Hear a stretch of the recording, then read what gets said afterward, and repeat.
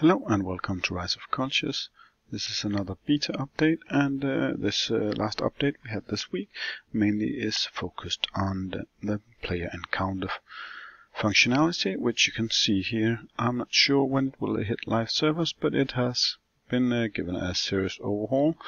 Let's just switch through it all. This is a window that shows what you earn, but I have heard that there might be changes to this in the future. This is a Silver League. There's not a lot of interesting things to get here, but well, it might change in the future. You can see the leagues here.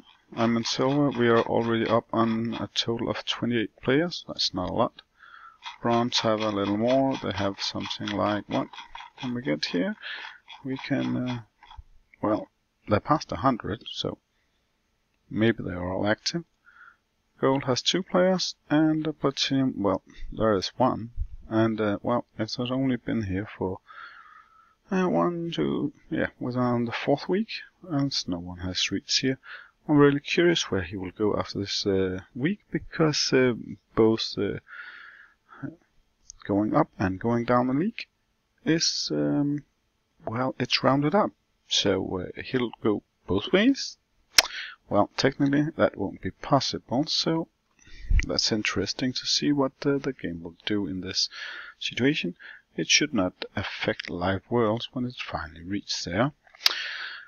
Now, I have some attempts here, and I got some attack points here that have been saved over weeks, and I'm not sure I'll get more of those defense ones. I haven't gotten one since the last update. The set defense function has, well, it hasn't changed a lot, but, well, everyone has been a reset, so right now I have this defense formation. I'm not sure if it's good or bad, but, well, I haven't got new defense ground, so it's probably bad. But other than that, everyone got reset, and no one has, well, several of these units. Now I can call a couple back here, and put him in. And see, you can only place 1. And that's because you can't place any wonder units past the number you actually have in production. Now, we can try if we can do it with the normal units. And yes, you can still do that if you find that suitable for your defense army. Now, let's switch somewhere else and let's look at the attack differences, because that has gotten a serious overhaul, and it is way better. Now let's just take visit the shop first, because now all liveries shows all, but also there are some high prices every now and then, and there's more variety in here, and well, that's a nice one, I guess. And well, some are considered defensive now, and some are considered attacks now, and there's an all. Let's look at the attack, and we'll do that in 2 sessions. Note here that this Alcy guy has, well, he has 1 number. There's another number here. It's not really built up as it is now.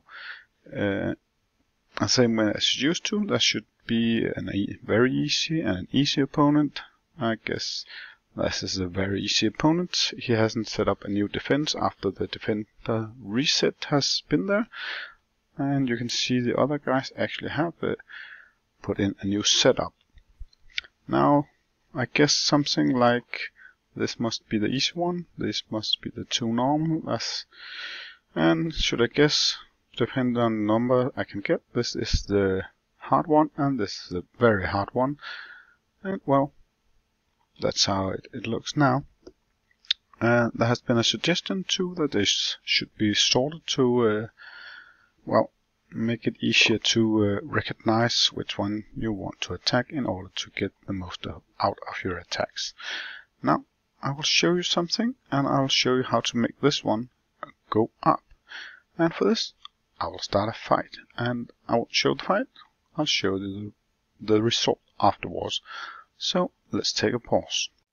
Now I've taken part in a battle and I have lost some units. Now note that the units I have lost has an impact on how many points I get. Did you remember and notice how many points this player gave before, because now it's way up.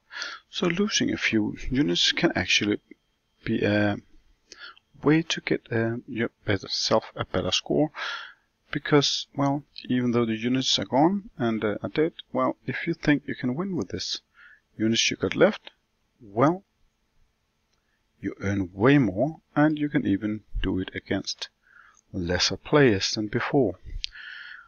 You might also have noticed, let's just get back to the start attack here, that this player gave around 30, I think it was, and so did this player, and all of a sudden they give 50.